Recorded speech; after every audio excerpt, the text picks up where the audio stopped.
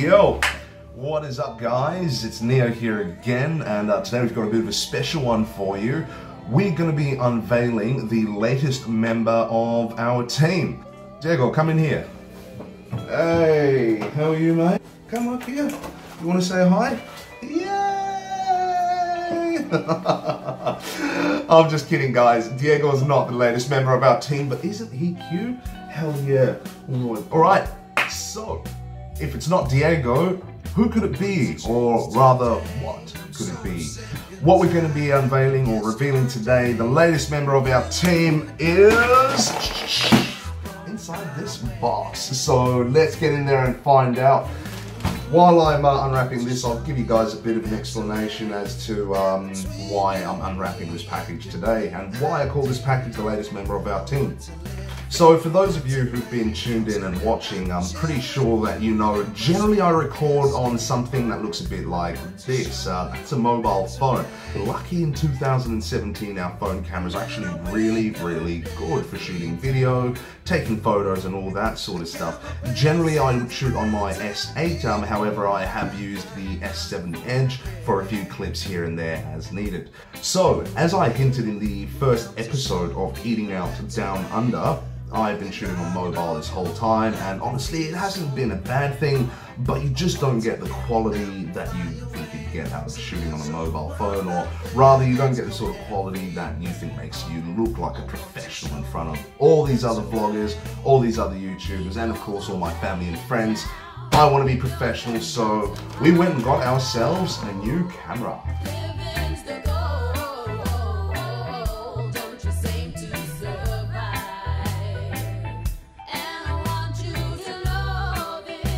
By the way, yes, this is the first time I've ever done an unboxing video, and it's actually really cool. I'm so excited!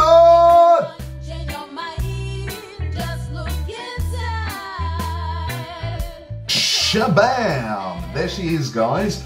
The new camera we have bought for ourselves is the Nikon D5500, and this one comes with the kit lens, or rather the 18 to 55mm kit lens.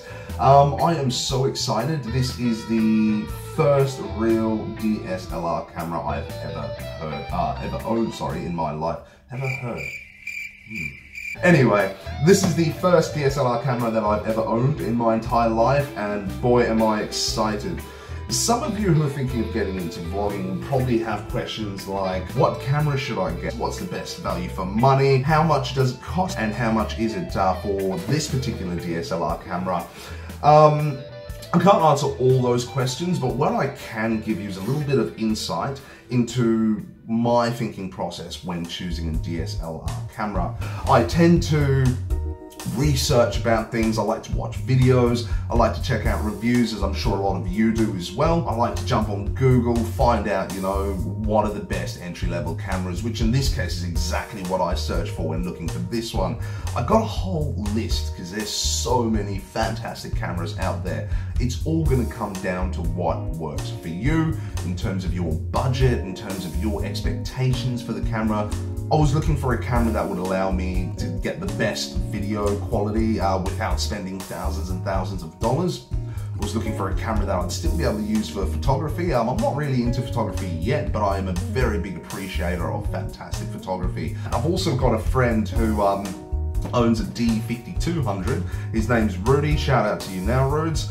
And you know, it's just been amazing seeing the photos he takes with his D5500, which, mind you, was the original camera I was going to get until this one came up at a very similar price. This particular one I got on eBay. It is a used camera with a shutter count of, I think, around 5,000 photos. Every DSLR camera has got a shutter count for its life expectancy, if you will. Generally it's about 100,000 or something like that, I think. So from my reading, I'm not a professional. If you're a pro and you're watching this, please comment down below so that we can give a bit more understanding to everyone, because I'm still just getting into it myself. Alright, so why the D5500? So I wanted something that wasn't going to cost me an arm and a leg. This camera here cost me $700. That's 700 Australian dollars, including postage, and that's from New South Wales, which is on the other side of the country. Cool, so I wanted something that would allow me to vlog, something that had good sharp images, good sharp video quality that would allow me to record in 1080. I'll eventually upgrade to something that allows me to record in 4K, but for now I think 1080 is plenty at the entry level. Some people call it an entry level camera, some people call it a mid-range camera or mid-level camera. I'm not sure, but the word that probably rang true with me the most was the word enthusiast's camera. They say this is a camera for enthusiasts, which I certainly am. I'm enthusiastic about video, obviously because I'm shooting this blog. I'm enthusiastic about photography as an appreciator, landscapes, portraits, food, all that sort of stuff. These are things and elements that I am looking at building into Eating Out Down Under, so I need a good camera to do so. Let's get to the crux of the issue. All right, what is in here? So excited. I have waited for this ever since I clicked buy. Oh, all right, cool. Bit of styrofoam in there, don't care about that.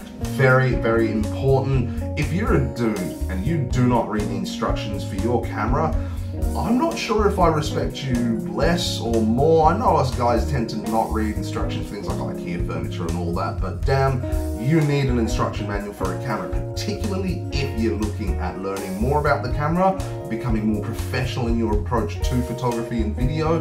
This is going to come very, very handy. So I'm stoked to have that in there, even though it's second hand. It's got everything, which is really cool.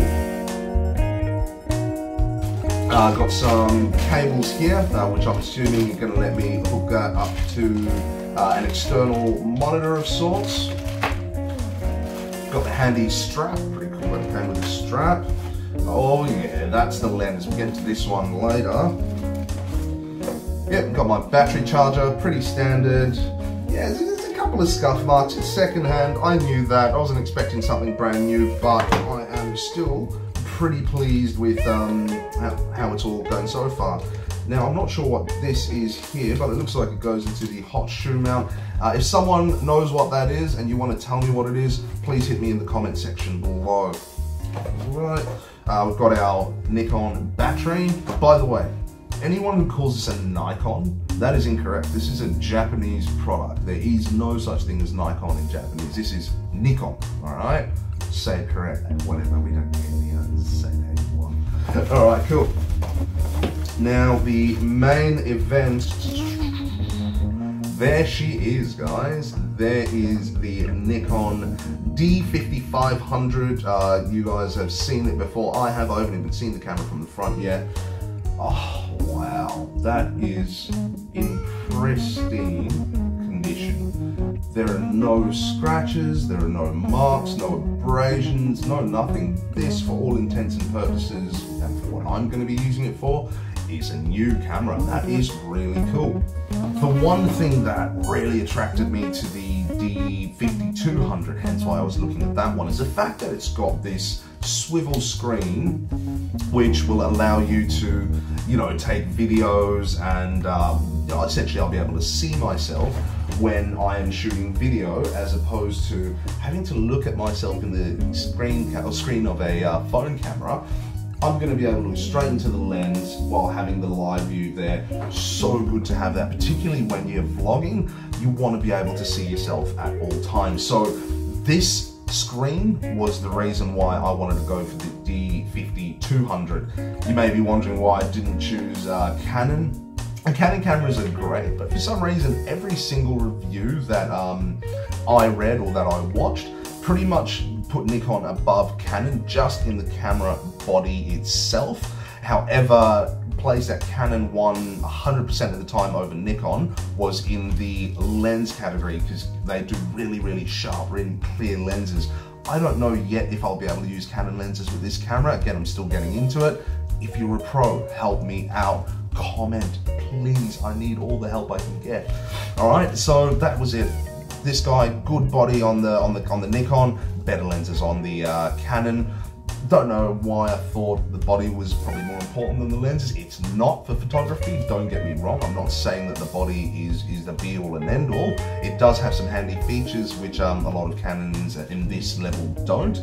But yeah, you're always going to get a sharper lens or a better lens or better glass with your Canon lenses.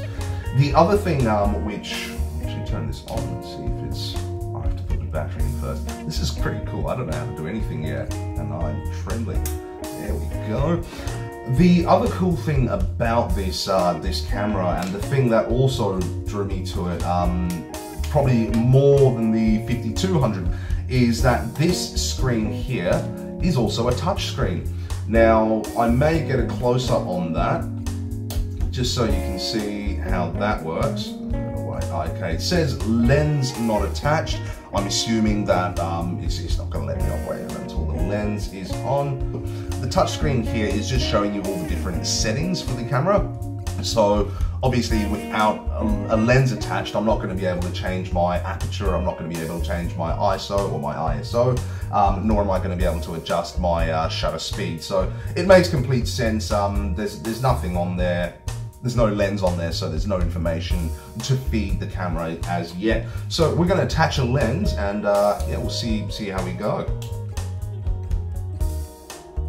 This is so fun, guys. Like, you don't know.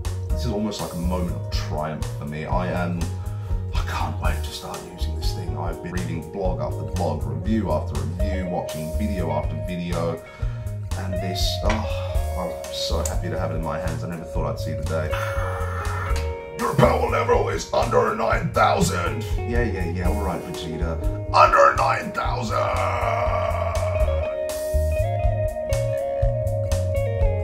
Now, I'm just going to be really careful while opening this up. I mean, it's the only lens I have, so I don't want to damage it right off the bat. There we go.